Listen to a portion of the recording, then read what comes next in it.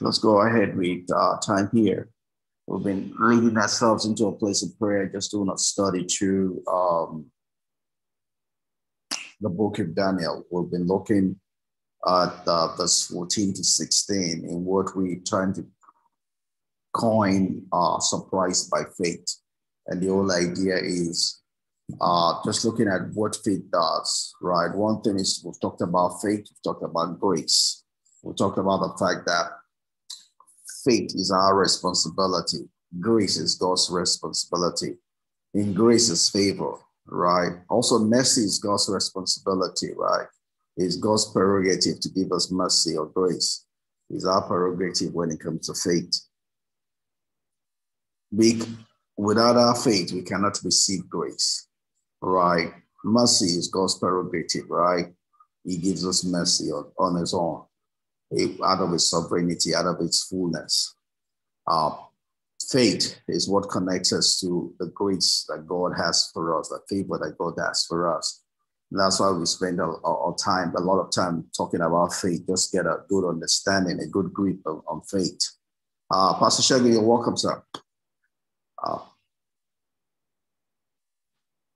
So today we're just trying to, in this series, with this being the third part of it, is we're just trying to emphasize the fact that of our place, what we need to do. God is disposed towards us, favorably disposed towards us, but that is not enough. That does not on its own work out the miracle that we need in our life.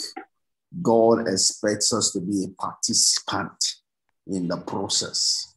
And all we're trying to discuss is just understand God's expectation in our life, right? God has released the fullness of himself to us, but that fullness will not get to us if we don't do our part. God has done his part. The next move is ours.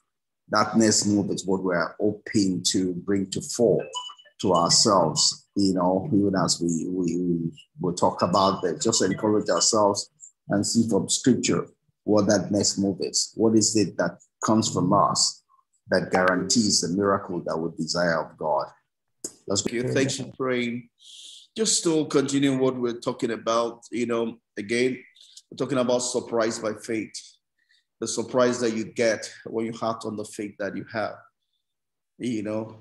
and let's start with, God. In Joshua chapter 1, you'll find that God about 9 times told Joshua the key to his success.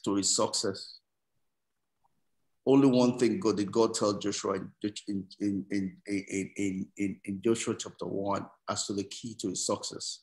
Yes, he talked about the fact that you should not let the word of the Lord depart from him. That was a foundation. The word of the Lord will give you faith. But faith is useless if that faith is not used. Faith that is not used, faith that does not have works, is dead. Right? For faith to work,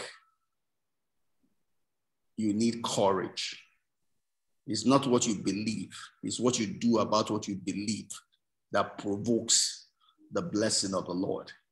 It's what you do about what you believe that causes grace or favor to work on your behalf.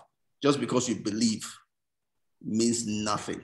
The devil believes, right? It's what you do about what you believe that causes the miracle to occur. And God knew that. So in Joshua chapter 1, God repeated about 9 times to Joshua, only be thou courageous, only be thou courageous, only be thou courageous, only be thou courageous. If God is repeating that about 9 times within about maybe 10 verses of scripture, I want to say that is important. God is not one to waste words. He says, only be thou courageous. The only way you're going to have the miracle work for you, the only way I will be with you as I was with Moses, the only way you will work in Moses' stead and exceed him is if you are courageous. Only if you're courageous. You need courage. And that's the whole idea of what we're talking about in this verse of scripture in Daniel and in this series. You need courage. You cannot be passive and expect God to work on your behalf. You have to do something about what you believe. And that's something you do is what you can do. God does not expect you to do what you cannot do, but he expects you to do what you can do. Because what you can do, that you do, is the show of your faith.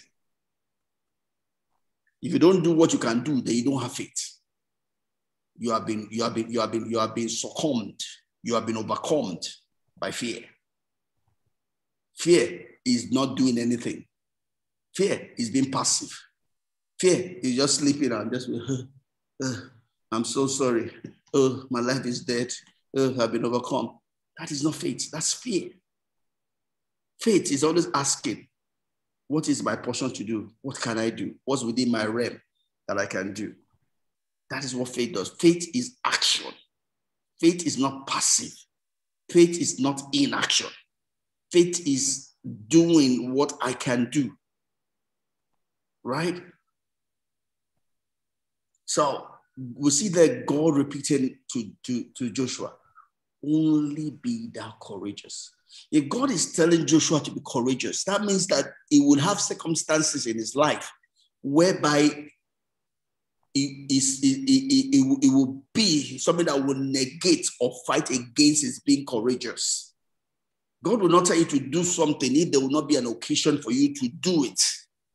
It means that he would have occasion, and he had occasion in his life where fear wanted to overcome him, where he wanted to give up, where everything in his natural was darkness, where it was as if God was not there.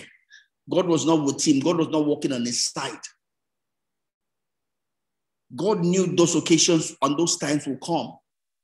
And the only thing that made a difference for him to allow God's power to come on his behalf is because he stood up in faith. He was courageous. Don't forget, courage is not the absence of fear. Courage is acting irrespective of fear. Courage is standing in the face of fear. Courage is doing the opposite of what fear would want you to do. Right?